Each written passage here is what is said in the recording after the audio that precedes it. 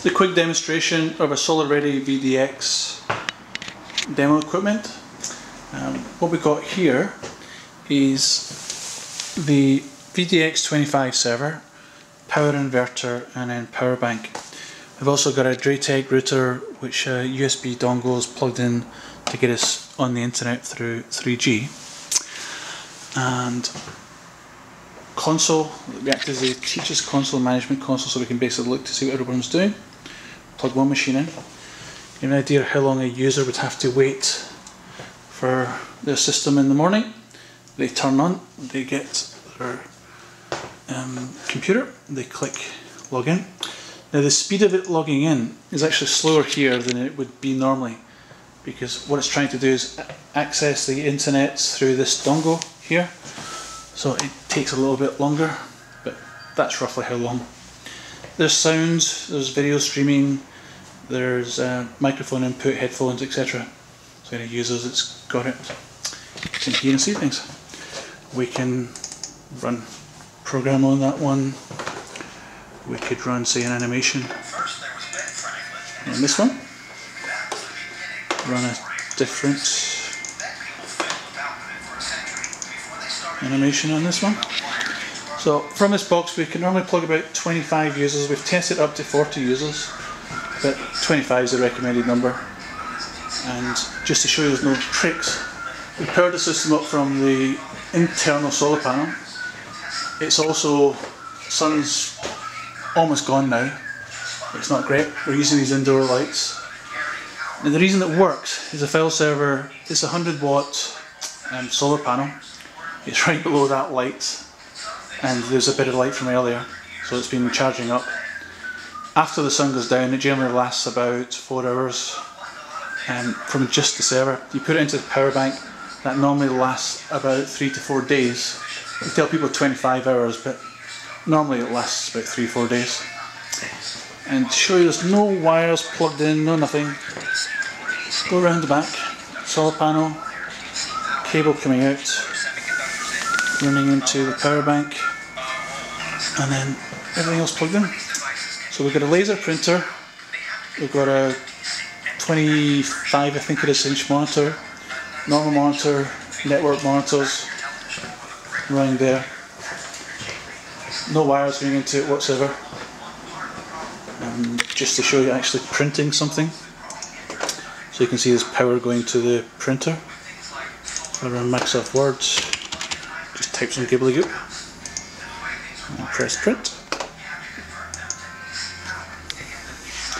So there's power going to the printer, to all the monitors. The base technology is running on the edge computing L300 here. And the printer wakes up. So the printer is using the highest quantity of wattage. Running through it, the file server is running 22 watts. The network monitors generally take about 11 watts in running. This monitor takes about 65 watts, and then the laser takes about 100 and something. It varies, but 108 to 140. And that's kind of it. So we can run it off one of these devices. I'll just make these go quiet, because they can drive you mad. But that's it, one file server running off system. We use, in our office here, which have come in to a quick demo, we have these full-size solar panels, one there, one over in that window. We take the power in through the Cat5 cable, drops down there, and then basically goes into our cabinet. And from our cabinet, we then deliver any power that we require through our Cat5 cable. Not easy to do with one hand, but if I show you. So coming out of the Cat5 socket down there, power out, just hook this light up to show you. I have to put the camera down, I'm afraid, to copy it. So just to show you, plugging in through our Cat5 cable. So just to show you that we do deliver power over our Ethernet, we plug this lighting circuit in to the system. We normally power our computers through the Cat5s from the solar panels, which in our case we keep in these desks. But low energy lighting, we run other low energy devices, the printers, the other things that are all chosen to be low energy, and then run them off of those internal solar panels. Just like we're doing on a smaller scale here, but here we've only got one server and 1, 2, 3, 4 monitors and a printer. And from this you could run 25 monitors quite easily, very, very low wattage, and that's it. Just a quick demonstration. Another quick check-in. It's been about 20 minutes after I remember turning this on, which is 20 minutes before that. But everything's still running. Again, no mains electricity running to it at all.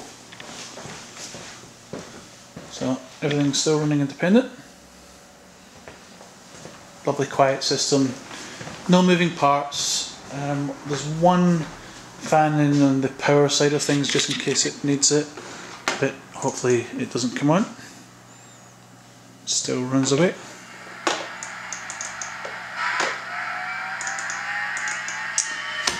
Not the easiest thing to do with one hand.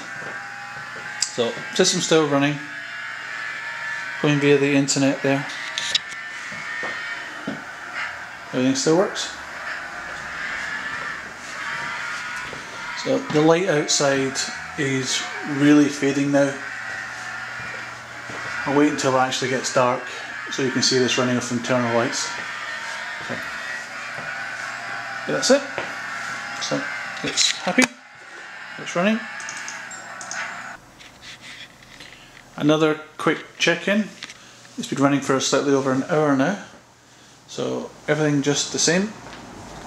It's roughly speaking an hour. Everything still works. If I run Tom and Jerry on that one, make it full screen. We'll do video on that one. Something on that one. Yep, it still works. Outside's gone dark now, so it's all running off reserves. So that's it. Just to prove, again, nothing plugged into electricity, no mains backup or anything like that. So it's just all running off stored energy in the power bank. The light down there is still running in the Cat 5 in our office. All still up. That's it.